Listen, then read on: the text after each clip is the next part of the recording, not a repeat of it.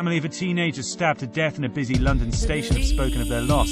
Witnesses said several young girls looked on as 15-year-old Sofyen belamouadden was chased into Victoria Underground Station and murdered. His aunt and sister spoke out after the number of people arrested over the attack during last Thursday's rush hour rose to 24. A teenage girl was arrested on Monday as 12 youths appeared in court charged with his murder.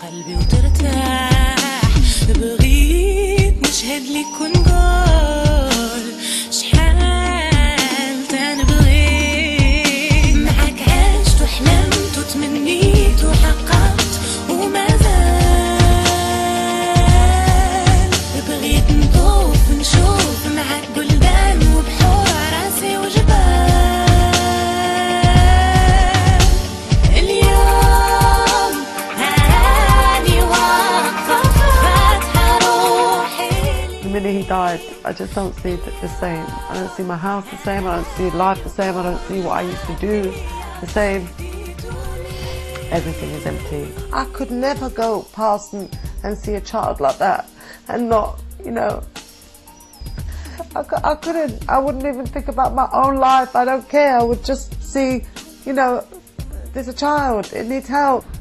If our loss is somebody else's gain, that will be enough for us to carry on this sad life without him.